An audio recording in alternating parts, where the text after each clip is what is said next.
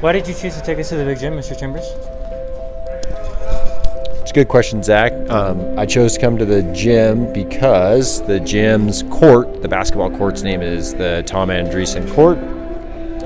Tom Andreessen was a math teacher, athletic director, a coach, kind of a legend at Carson High School. And I was hired in 1999, 2000 at Carson High School, and Tom Andreessen was a mentor to me, just an all-around good guy. He passed away a few years ago.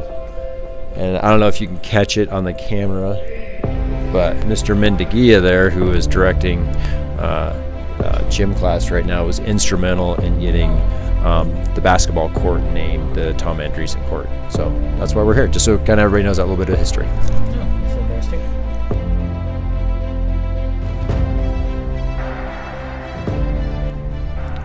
Why did you choose to bring us to Senator Square, Mr. Chambers? All right, so a little bit about Senator Square, a bit of history. A long time ago, Carson High School was actually two buildings, an east and west building, and what you're looking down was actually a road that went in between the two buildings.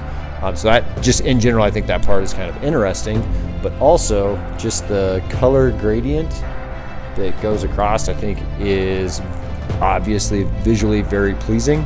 But in any building that I've ever been in my life, like this view right here, from the north end to the south end, looking down at the American flag, the Nevada flag, and the clock is one of my favorite views in any building around. So why did you bring us to, you call it the Calm Room? Calm Room. So I think that this is something that a lot of hard work has went into, and probably something that doesn't actually exist at most like high schools. So I actually have Miss Gordon here to talk a little bit about it. So we actually call this place the Zen Den, and we funded it through a bunch of counselors and social workers and librarian writing through the governor's grant to get money to create a place where you can regulate, especially in days where you're feeling overwhelmed or stressed out, or you just need a place to gather yourself before you go back to class. The way to get into the Zen Den or the Calm Room is to come see your school counselor or your social worker, and we'll talk with you and create a plan. In here we have tons of different like sensory stuff, we have coloring books, as well as just like connection to resources.